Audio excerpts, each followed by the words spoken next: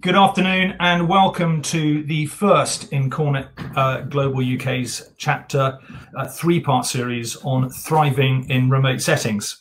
I'm James Pack, Cornet executive member, and in this session we're looking at virtual leadership and are delighted to welcome Major General Tom Coppinger-Simms, CBE, Kirk Vallis and Dr. Mark Davis. And now to our session today. There has been and will continue to be volumes of content put out into the ethosphere on remote working or work from home.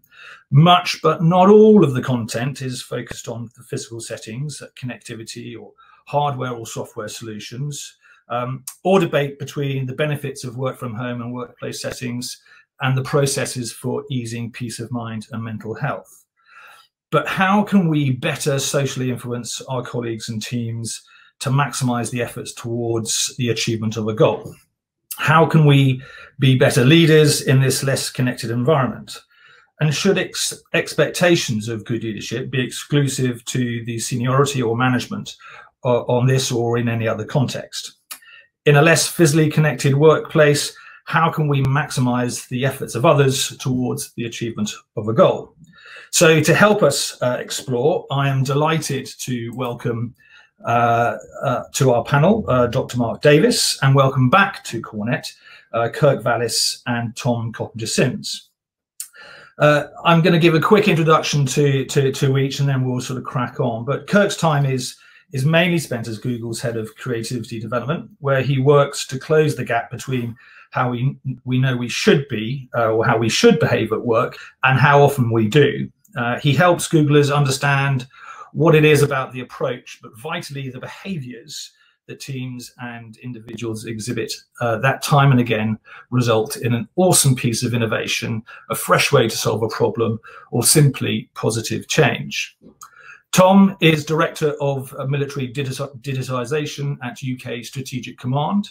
He spent his early career on operations with the Royal Green Jackets, now the Rifles, on operations in Northern Ireland, Bosnia, Kosovo, Iraq and Afghanistan, and in operational strategy posts at the Permanent Joint Headquarters and the Ministry of Defence.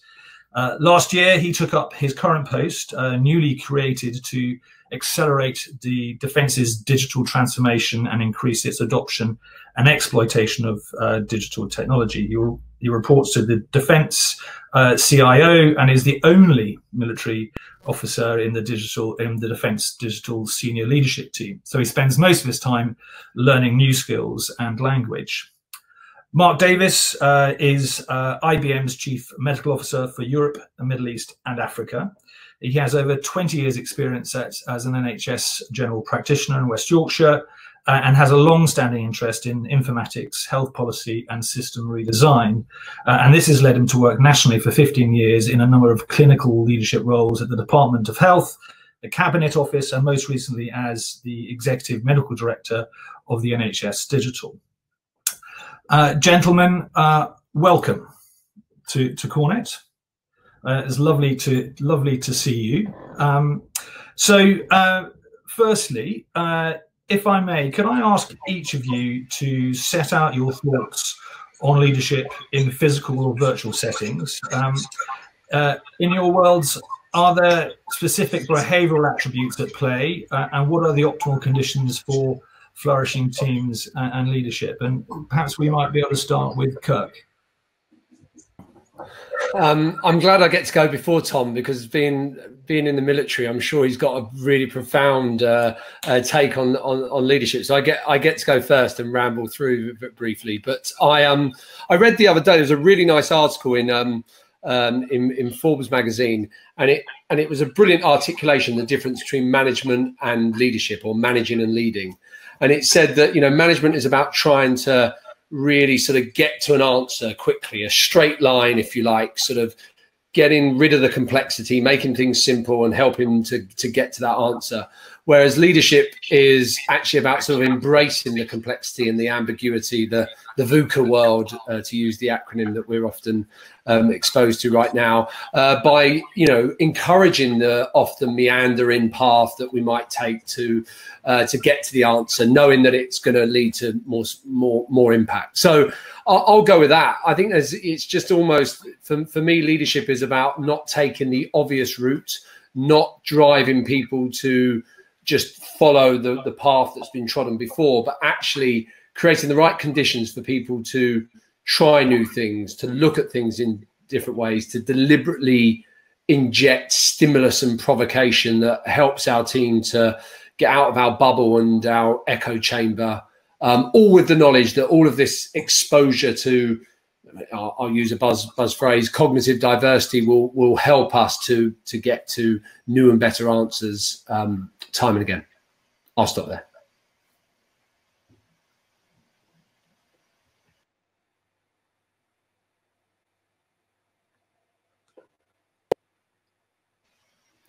You might be on mute, James. You might have kindly gone onto mute for my benefit.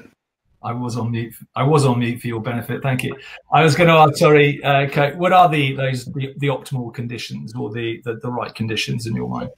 Oh, right. Well, so, and that's I guess the context that we're in today, virtual leadership, or thriving in a remote setting. So, well, firstly, at Google, we know time and again, high-performing teams, number one attribute of a high-performing team is psychological safety.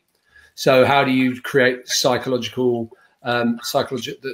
safety? I guess that's creating the right physical, mental, and emotional setting for everyone to feel like they can bring the best of themselves. It's interesting. I was on a call earlier today, and we were sort of talking about the challenges of the tech world and the virtual interactions that we're having, and how we have to be really mindful and deliberate about making sure that everybody feels included, and that we're creating a platform where everybody feels like they can be their best. But there's also a flip side here, is that, let's be honest, we were muddling through a little bit before in the non-virtual world. So you could argue that this kind of forced disruption on us, and again, I know that Mark and Tom will both talk from their respective worlds about sort of actually the positive impact sometimes of forced disruption on us, being forced to look at things a bit differently.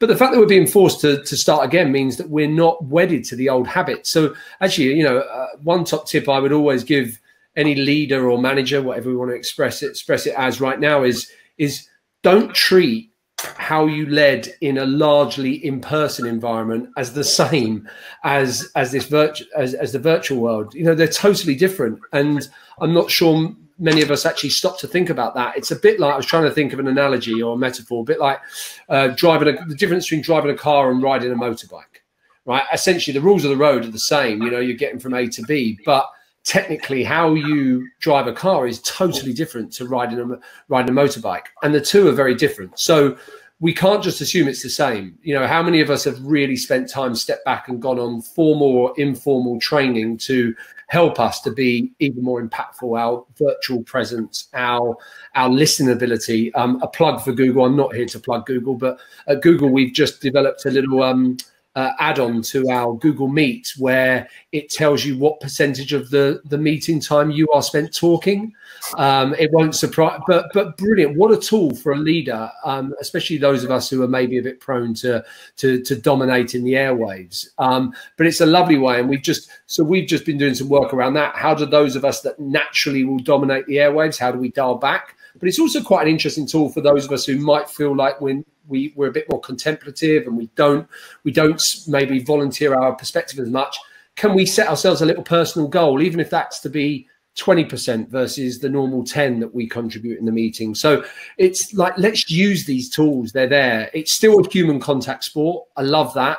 But technology has been, it's the best ever tool that we've ever had to innovate with in all walks of life. And this is the same, but they only work if the behaviors are right. And I'm sure we'll probably come back to that at another point, but I'll defer to the brilliant brains that are on the call at the moment. Brilliant. Thanks, Kirk. Tom, do you want to add to Kirk's points? Tom? I can see he's blinking.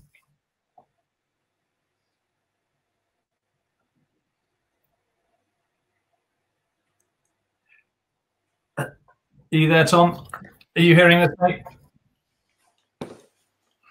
James, can I just check you can hear me? I can hear you now, yes. Thanks. Sorry, I'm not getting any of you, but I'm judging by the strange looks that I'm supposed to be on, so I'll crack on.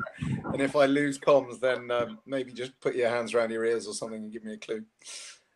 So what does a general know about virtual leadership? I guess contrary to Hollywood, for those of you who haven't served, leadership in war, and I'll give you a sort of unashamedly army view, although at the moment I work in defense. Leadership in war is very virtual and very remote. It's not good Hollywood, because on cinema screens, you want everybody on the screen and it looks a lot better that way. But actually in war, you tend to spend most of your time getting away from each other. So you can't all get killed by the same artillery round or mortar round or even bullet. And you spend a lot of time actually leading and following very remote from either your followers or your leaders. I mean, to such an extent that we've created a whole command philosophy around what we call mission command. And I won't bore you with all the details of this, but battle is always about seizing dynamic opportunities and working as part of a much larger organization, of which you're but a small part. So we have this philosophy, mission command, which is the opposite of what we call directive control. So it's the antithesis of telling people exactly what to do and where, and instead it's telling them what the overall organization needs to achieve, and then letting them get on and play their part in it with the minimal interference from their boss that you can manage. Now, clearly, you spoke about behaviors and culture, James. That relies on a huge amount of trust. It relies on a huge amount of mutual understanding. It relies on common doctrine, sort of common understanding of how you fight together. And it requires a lot of trust and a certain amount of obedience, but also the ability to not disobey, but within an overall obedient framework, to alter what your boss told you if the situation changes. Because like in any world, the sort of battle is a very dynamic situation, and the situation changes the whole time, and therefore the orders you might have been given go out of date very quickly. So that's the sort of why we might have something to say about virtual leadership. And, you know, if you look at the battle group I had the privilege of commanding in Afghanistan, that was, frankly, COVID feels very much like that. I very rarely saw my subordinate, my direct reports in civilian terms.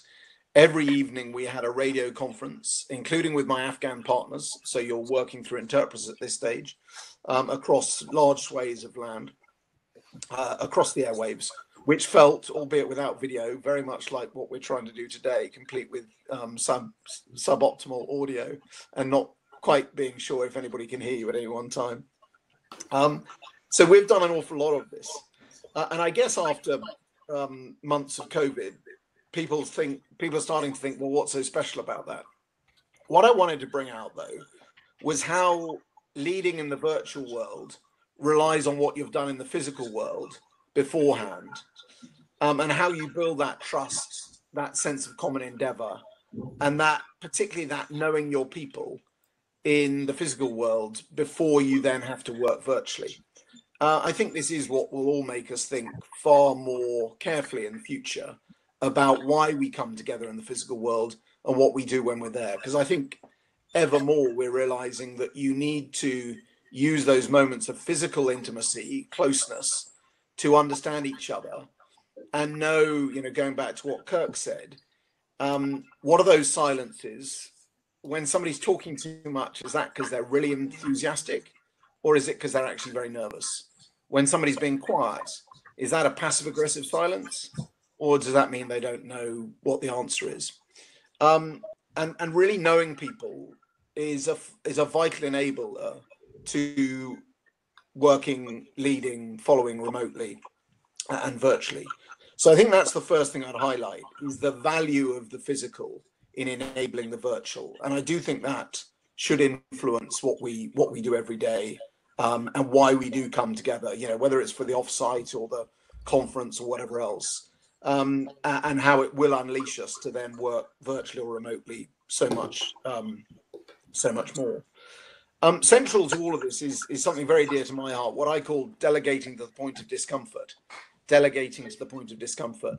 And the sense that if you aren't a little bit nervous by the level of delegation you've empowered your people with, if you aren't worrying a little bit that you've gone too far, you haven't gone far enough. And of course, as Buzz Lightyear would say, you could even extend it to delegate to the point of discomfort and beyond, which is what I've always tried to do. And again, the importance, especially if you're doing that virtually, especially if you can't look your subordinate in the eye when you're delegating that huge freedom, understanding when they need a virtual cuddle, a virtual arm around the shoulder, when they do need a little bit more explanation of what the task is and what its purpose is absolutely critical. I think the last thing I point to at this stage is the importance of resilience in this. And, you know, I think lots of people have found in COVID, whether it's the lack of work-life balance or just the inability to have a real G&T with your mates or come together and chat, you know, life can be lonely sometimes. And it does call for a totally different level of resilience when you can't come together and get that sort of moral group cohesion from all being in the same room. And again, this is something very familiar to us as soldiers. You know, we always say leadership is a very lonely business, especially in battle, not least because it's very hard to show any weakness to your soldiers because you feel that you've got to be on top of everything. And it's doubly important that you can reach out across the airwaves or the video waves and recognize when somebody does need a bit more support than they would otherwise have, to give them that resilience, but also to build that resilience in training. So I think I'll stop there for the moment, and we can address other issues and questions, James. Good. Thank you, Tom. Can I just check, Tom, whether you can hear me? You can hear me. Oh, brilliant. Okay. Thanks, Tom. That was really, really interesting. Mark, can I bring you in at this stage, just to? And I was rather hoping you might just be able to reflect on some of the points that both Kirk and Tom have mentioned. Yeah. In terms of how that relates to your role specifically and what you're tasked with trying to achieve within IBM, but also perhaps with a sort of broader NHS practitioner sort of point of view, particularly perhaps, you know, with a look back to the last sort of couple of months and the pandemic as well. Yeah, no, for sure, we're happy to do that, and I think I'm demonstrating one of the challenges of remote working. There I go again. By the quality of my bandwidth, so I apologise. I keep popping in and out of video, but hey ho. So just talking from a kind of healthcare perspective, initially, you know, clearly healthcare broadly has been asked to step up, and we have seen, I think we would all acknowledge, levels of personal and professional commitment from frontline health and indeed social care professionals as they fight this virus, and a lot of that is underpinned by leadership at a small team level and at a broader level. What's really interesting about this, and what's kind of come to light, is this issue around styles of leadership. So there are different styles required, obviously, for the running of things than there are in a crisis. Something that Tom has talked about, and in healthcare, frankly, we have at scale been learning, and it strikes me that kind of some of the lessons around kind of that crisis style leadership has been, you know, number one, the preeminent importance of providing a calmness and a confidence for teams to be able to hang on, not in a kind of artificial generated way, but in an authentic way. To kind of help people navigate their own kind of emotional turmoil as they go through, you know, very unprecedented and stressful times on all sorts of things. I think the other role that I've seen, which has been really important, has been what I might call sense making. You know, just taking the kind of really confused, dare I even say it, Tom, the fog of war that we've had to deal with in terms of the science, the evidence surrounding a new virus and indeed a new disease has been incredibly stressful for people professionally and personally. So constant communication to avoid the vacuum where kind of rumor and false information can emanate is a core cornerstone, I think, of successful leadership that we've seen through this turmoil time. And the last one I would probably flag up is empathy.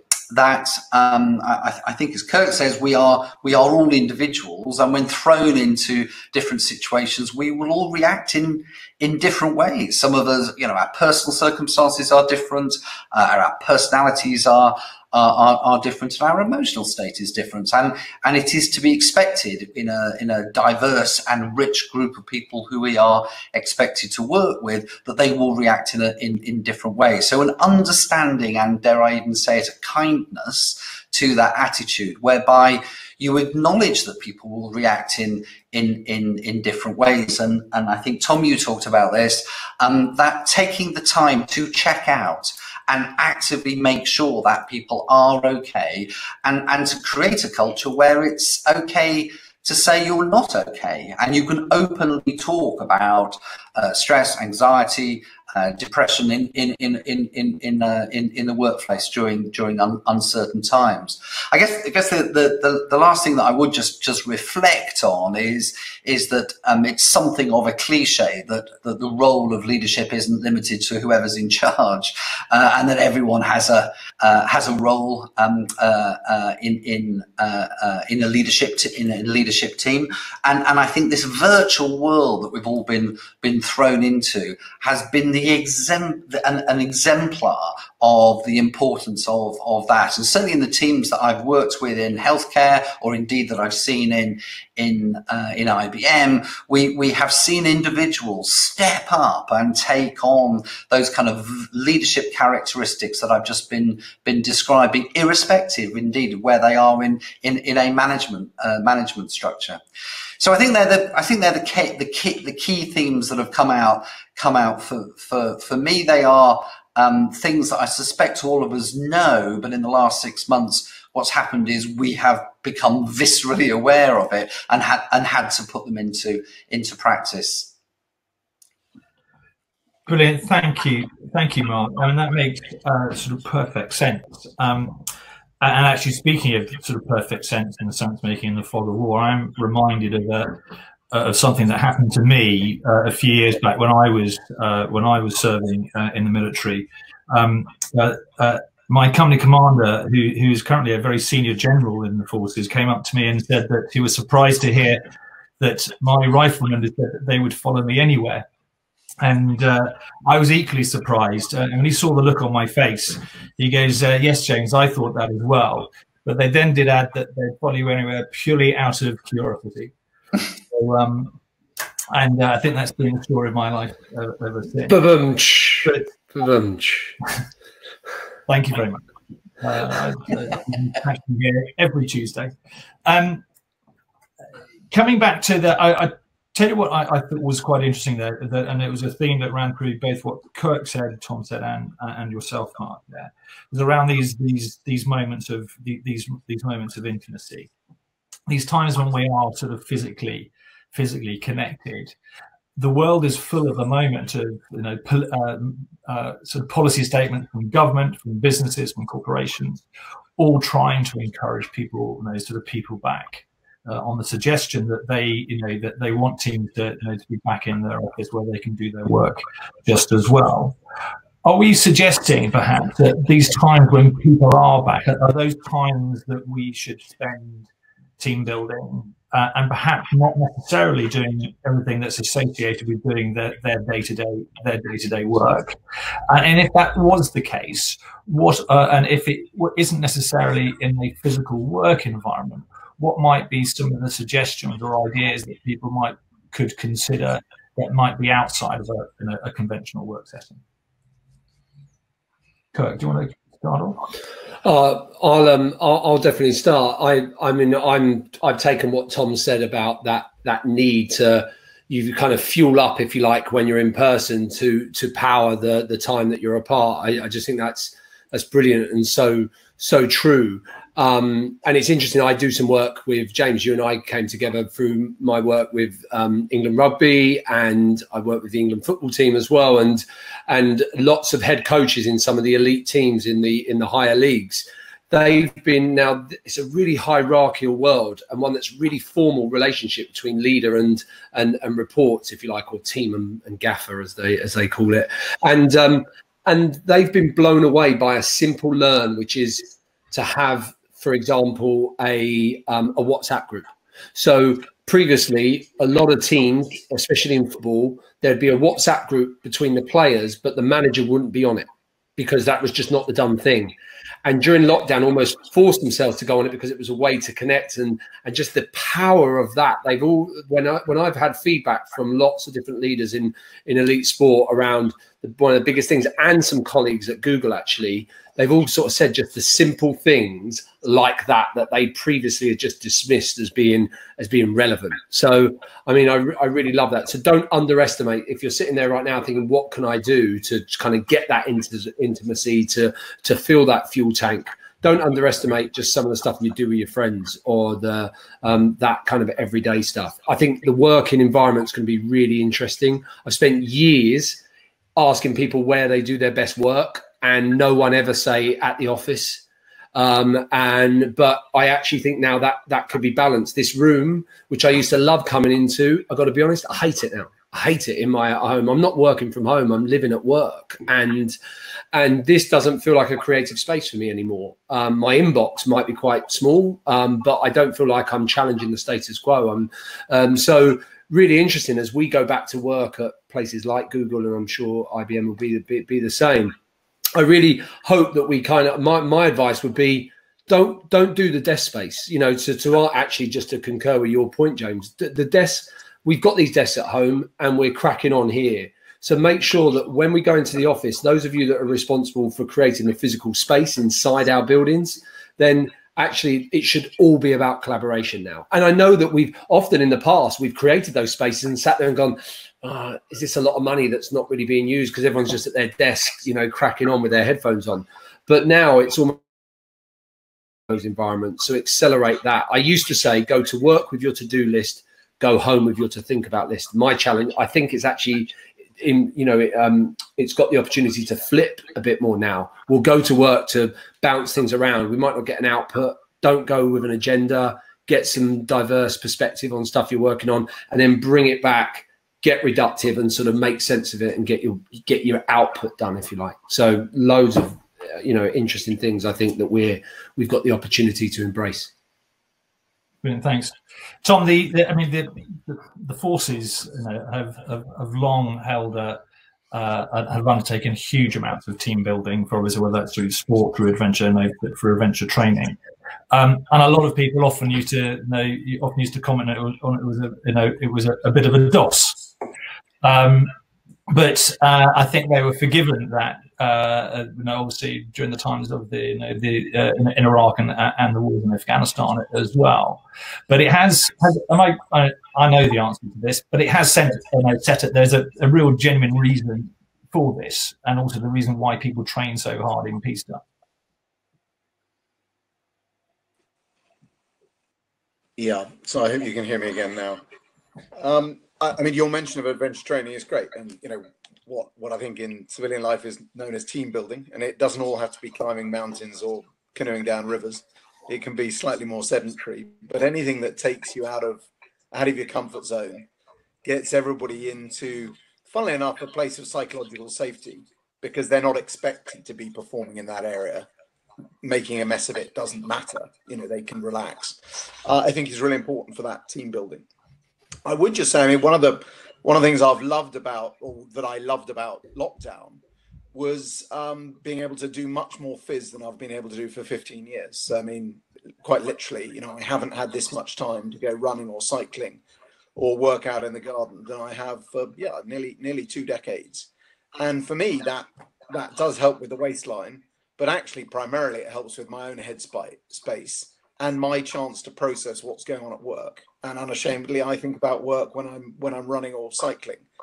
And as a leader and as a follower, you know, I get a lot of my, I'm not going to say they're bright ideas, but I get a lot of clarity when I'm doing physical fitness. So I think both for team and individual, I hope one of the things that comes out of this time is that reawakening of, you know, what the physical does for us, as we've all been discussing.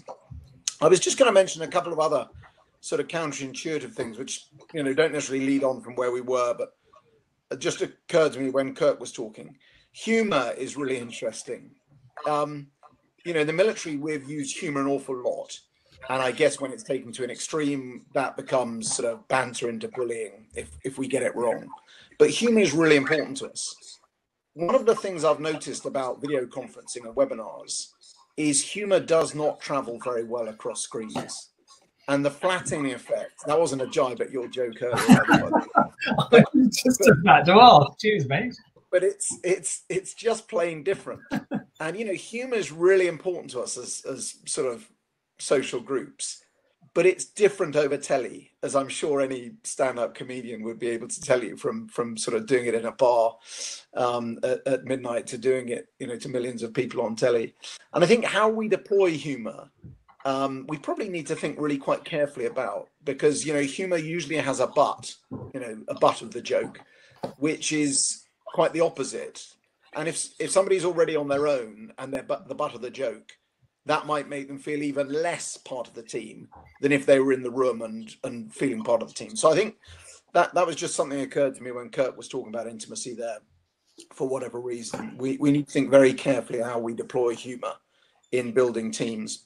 And then I was just going to mention one other thing, that we shouldn't imagine that we're all the same and that building teams physically is the only way. And one of the things I've noticed with some of my team, I'm not a technologist, but some of my technologists are very introverted and aren't that comfortable talking in large groups. But I've noticed they find the IM, the instant messenger, very, very effective. So they contribute on video conferences far more enthusiastically than they would if we were in a physical room together, because they can tap away and there's a parallel conversation going on. And sometimes then there's a WhatsApp group and so on as well. We all know that feeling. And I'm guessing the four of us here today are pretty happy with the use of the old mouth as a communication tool. But we shouldn't imagine that everybody is. And I think, you know, recognizing that some people communicate better in virtual environments is really important. And there's just a huge opportunity to build creativity from others who might feel less comfortable in the physical world. So just some additional thoughts there. Brilliant. Actually, with that instant messaging, and before I bring Mark back in, could I just say to everyone who is tuned in that please feel free to ask any questions by going to the chat, to the chat column. We've still got 20 or so minutes left, and I know for a fact that the three panelists can keep going for quite a long time. But we'd love to answer any other questions, so please feel free to do that. But with those things, it occurs to me that there are, funny enough, quite a few similarities, I think, between how the military and the services and healthcare professionals approach leadership, whether that's through humour, sport, or whatever they might be. And I was just wondering, from your point of view, and perhaps thinking back to your earlier career, how you found that and how you responded to it. Yeah, I mean, I think it's a really interesting subject. How similar, actually, some of the behaviours you see in healthcare are to the military, particularly in very high stress, life and death, fast-moving situations. I think one of the things I would just kind of reflect on is and we've all talked about building the capital of a team, so getting to know people, getting people to connect. Not particularly about work, but on a personal level, and getting to know each other in a way that, when you know someone's children, or you know the name of someone's partner in life, it makes the crises easier to manage together. So I think that's goes without saying. That's an important element of a highly functioning team. But equally important is coming together not so much before the event but after the event. So it's quite common in healthcare practice to have critical event reviews where perhaps where things have not gone ideally, or perhaps they've had tragic consequences, and a group of professionals come together to analyse and take what learning they can from what's happened, but also support each other and acknowledge the emotional difficulties of what they have gone through. And how you do that in a virtual way just requires a little bit of thought. I think we can't assume that we'll have an event, a sort of event that will happen that's quite challenging, that people will come together on a Zoom platform or a Teams platform or something else, and it will be the same, because it won't be. It is critical to do that to be disciplined in making that step of checking out how people are responding to the kind of support they're getting, and whether they want more or whether they want it in a different way. I'm really struck by, I chair a global chief medical officer network. So this is a network of chief medical officers and chief health officers for some of the largest companies in the world, and those we as a network we would meet a few times a year, and when COVID hit, essentially these professionals weren't exactly the most important people in the organizations, and kind of almost overnight the sustainability of their companies, and in fact the sustainability of their industries in some case, if you think about the airline industry, focused on these individuals and their analysis of the science and the advice that they were getting. And honestly, as a group, they have been coming together every 2 weeks. So large numbers of senior people have just coming together. They also use WhatsApp, but they come together on a virtual platform in order to just share professional experiences, to support each other, to be a community of practice, and provide a network for them to learn from each other. And I don't think I can emphasize how valuable that has been for them in managing a period of enormous uncertainty. One of the things that I'm a keen on, and it wasn't my idea. It was an idea that came out of a relatively junior member of my team in IBM. Was the introduction of coffee bingo. So people are allocated randomly another member of the team, and they once a week just take 15 minutes out to have a non-work conversation with someone that you're randomly allocated to. It sounds a bit crazy, and it's a bit light-hearted, but I know that people have benefited enormously from just being able to connect, being given permission to connect to someone, not about a subject around work, and just to colour in the humanity of the people we work with, rather than just thinking about to-do lists. That's, I think quite key from my personal point of view, Mark. But I'm just going to draw to it. We've got some really good questions that have come in here. And the first that I wanted to sort of pick up on, and let's just draw this one back to you, Tom. When it comes to delegating to the point of discomfort, how do you ensure that you avoid disaster, and how do you ensure that actions are taken that need to be taken? So I spoke about the sort of mutual trust and shared understanding and common doctrine. So that's part of it. But I think, if I'm honest, you can't. And implicit in delegation has to be the sense that whilst you can delegate the responsibility for carrying out a task within your overall intent, you cannot abrogate the responsibility if that task then goes wrong. And that's why it's uncomfortable. So you can't fully mitigate the chance of something going badly wrong. Now, of course, you know, a principle of military life is you always have a reserve, and the reserve should be big enough to be able to offset, you know, a single part of your battle going wrong, so that you can throw another platoon or company or battalion into the attack, or whatever else it is. So of course we manage risk like anywhere else.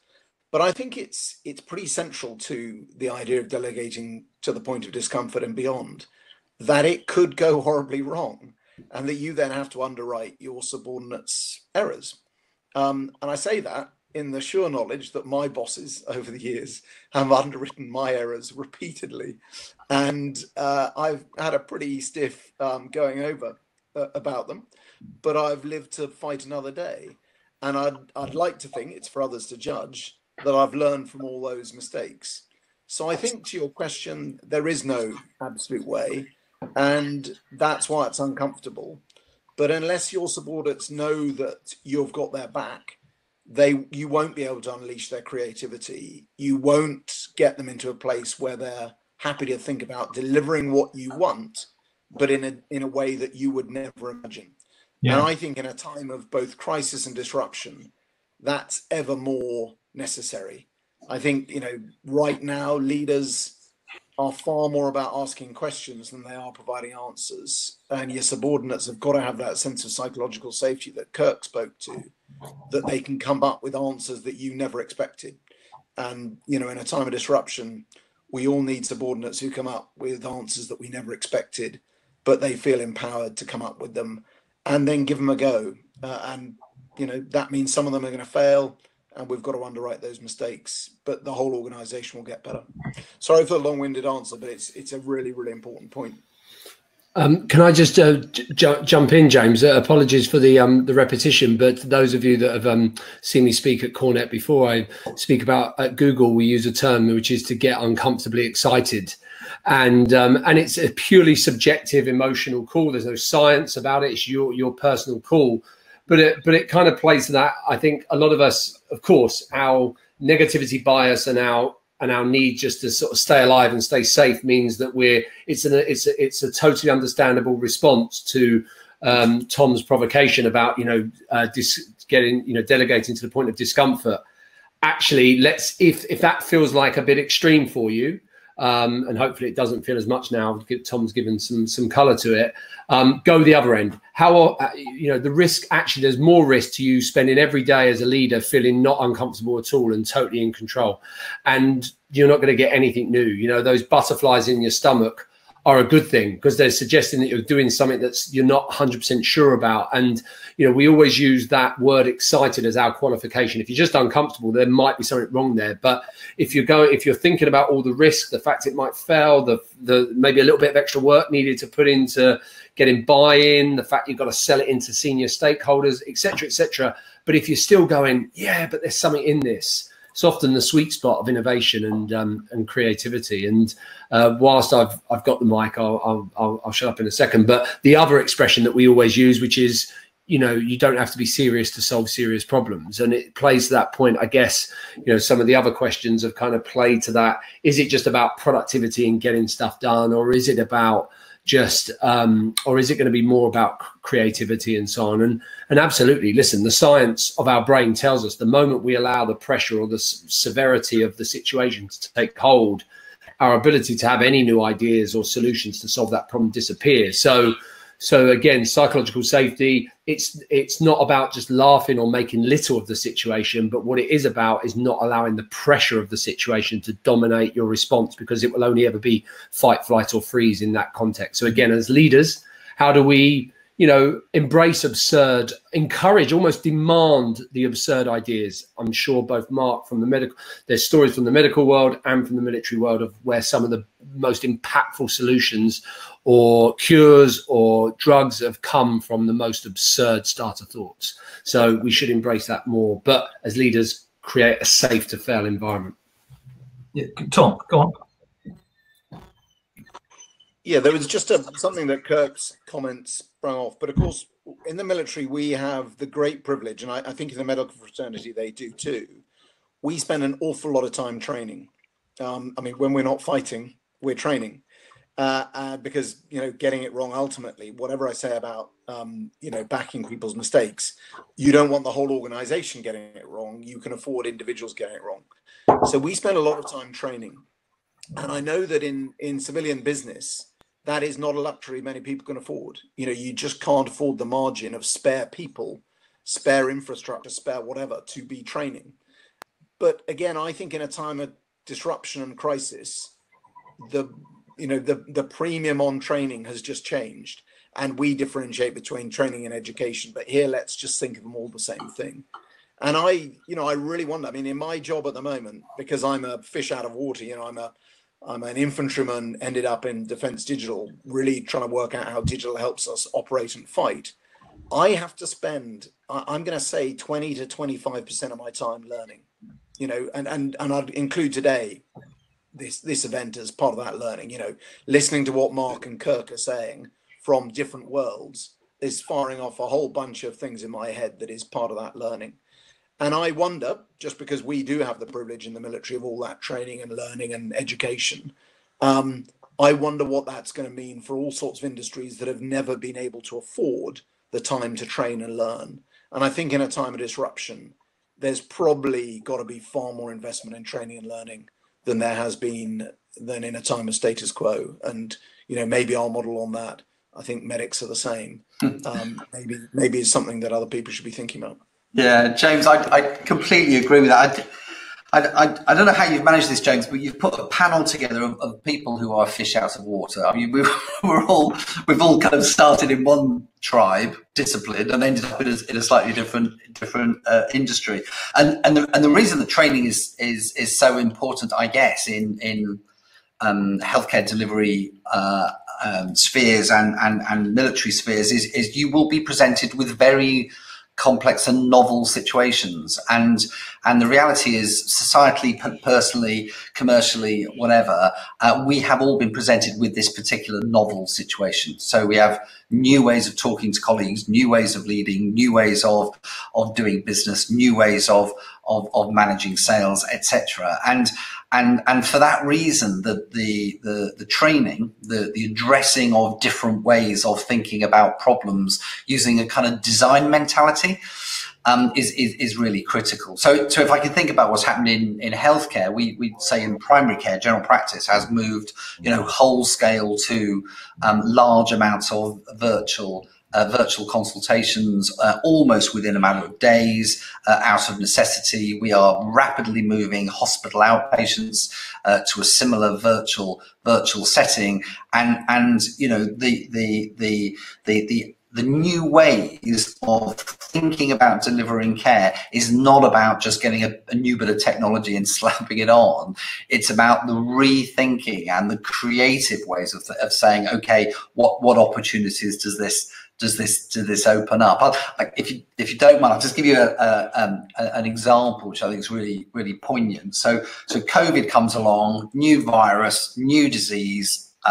You know, the medical profession had to learn very quickly how to treat this thing, and it heralded an approach to doing clinical trials that has never been seen before. So we created the largest recovery trial in the world, based out of Oxford University. It was a collaboration between a government body, NHS Digital, Oxford University, IBM and Microsoft, and it set out to have the majority of people who had COVID-19 on a clinical trial to work out what worked and what didn't, and very, very quickly demonstrated that hydroxychloroquine didn't work, much to the annoyance of a certain national leader in a different country, and that the use of a steroid readily available called dexamethasone led to a 30% reduction in mortality for those suffering from COVID who are on a ventilator, 20% reduction in mortality for those who are on oxygen. And I cannot tell you how incredible it is, A, to get a result like that, and having recruited so many people so quickly, but also the way this crisis heralded a new attitude of collaboration and people coming together to address some of the hard questions we had to answer. But well, Mark, just to come back to now, how I managed to get such a diverse group of speakers, certainly in terms of our sartorial sense, was I was embracing, to quote Kirk, absurd ideas. But sort of on that, I want to come back because we've got just under 10 minutes left, and there are a couple of questions. There's quite an interesting sort of question around introverts and extroverts. How do we embrace the introverts when when people do come back to the workplace? And perhaps I might address this at Kirk. I think we could also add a flip side to this. Actually, is that I think the introverts probably have loved lockdown, and the extroverts are probably the ones who've struggled. But Kirk, from that point, I mean, this is what we're discussing here really is a balance, isn't it? We're not necessarily going to go back to something, but we're not necessarily, going to go marching full blaze into something else. That it's how we strike that balance. Is that correct? So yeah, 100%. I'll attempt something and try and be concise. I go. There's time to think and time to talk. And as a leader, you need to design for both. So I think there's a couple of things that I work off, premises that I work off, which I hope people will at least understand if they don't agree with. Firstly, no one is 100% introvert and extrovert, and I think that they're potentially dangerous labels. I love talking out loud and figure it out as I go and fly by the seat of my pants sometimes, and I need that psychological safety in the headspace of somebody else to help me bounce it around and allow me to go there. Boy, do I also need time on my own to contemplate and to reflect and to let things gestate and so on. So we all need a bit of both. And of course, some people are extreme one way or the other. And the other thing I would say is that I think as leaders, we do have permission. If somebody is one versus the other, we do still have permission to ask them to stretch themselves in the other direction a little bit as well, right? So yeah, sometimes I have to force myself to not just speak out loud and take a step back and go and think about it so I can come back with a more concise answer. And of course, for others, we might have to, sort of be uncomfortably excited and share our perspective, and because that will help us to realize that our thoughts have got value and without that necessarily being able to dress rehearse them. So if I'm a leader, I just go, that's my guiding principle of any interaction, team meeting, briefing, project work we're doing, one-to-one, casual kickabout. Am I designing for both? And I think the reality is the design for time to think is one that we don't do. So, and the beauty of that is that doesn't have to exist in the confines of the hour-long meeting. Set the agenda 3 days before and give people 3 days to think about it. And even one of the things I'm name dropping, I know, but working with the England football team and Gareth Southgate and his PA actually, who supports him in lots of his admin work for things like setting agendas. They had a really big difference by just reframing agendas as questions. So rather than so they did two things. Firstly, give the agenda to the coaches 3 days before they can think about it versus the pressure on the spot of the hour. But then even more powerfully, frame those 3 or 4 agenda items as provocative questions, because we're more naturally then inclined, as Tom says, when we're going for that run or going for a walk, just to let it gestate in our subconscious a bit. So I think that's the thing, and I could go on with loads of examples, but that would be my thing. Time to think, time to talk. Are you making space for both within your team's environment and forcing it on them a little bit as well? Okay, so Tom, you look like you're about to reach for your unmute button. So I think Kirk's point about the binary sort of introvert extrovert being a dangerous label is absolutely dead on, and it comes back to sort of knowing your team and taking time to know your team. And then I don't know, the word curation or curator, I'm not sure I'd ever heard outside of a museum until about 2 years ago, and I think it's the rise of data curation that suddenly curation's everywhere.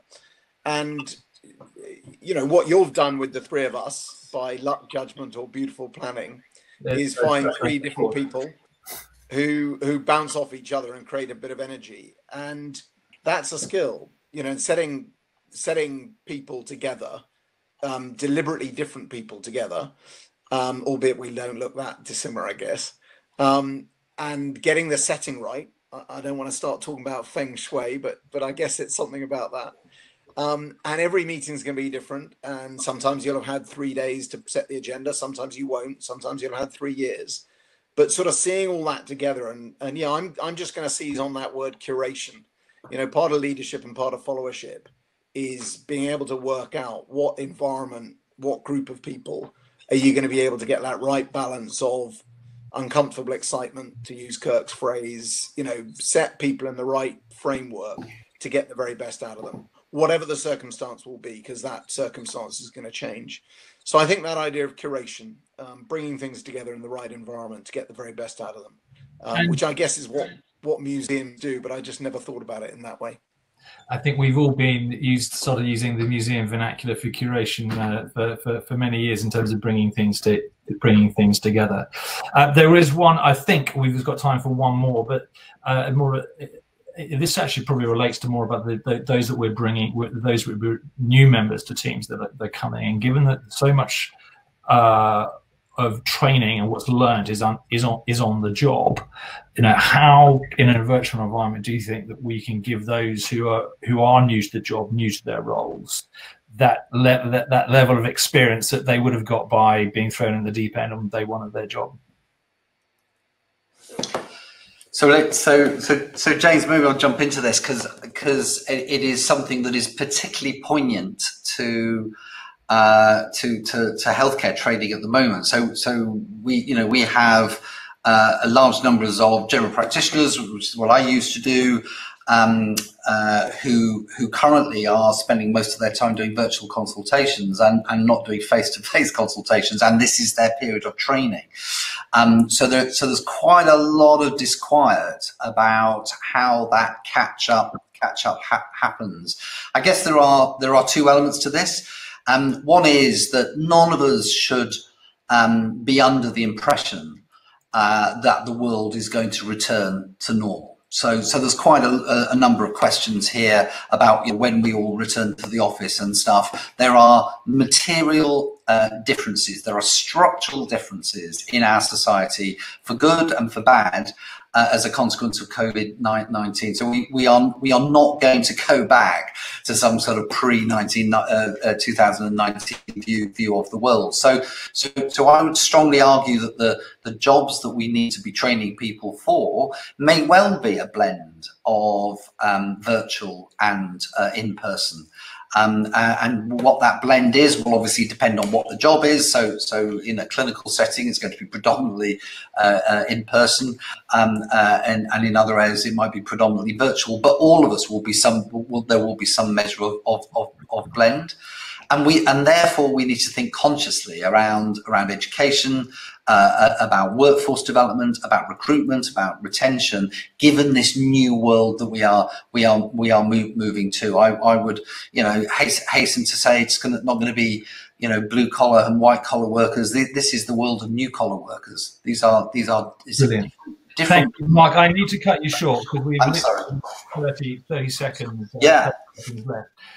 Unfortunately, I need to draw this to a close. Could I ask everyone to go back into the chat column and to complete their a feedback survey if you've got time? Just to say, I want a huge thank you to Mark, to Tom, and to Kirk. I've thoroughly enjoyed this. It's wonderful moderating without actually having to do much moderation. So it's been a huge thanks. Our next event on this theme is in a couple of weeks' time. Details are on the screen now. But everybody, thank you very much for your time, and we look forward to catching up with you very, very soon. Many thanks. Take care, everybody.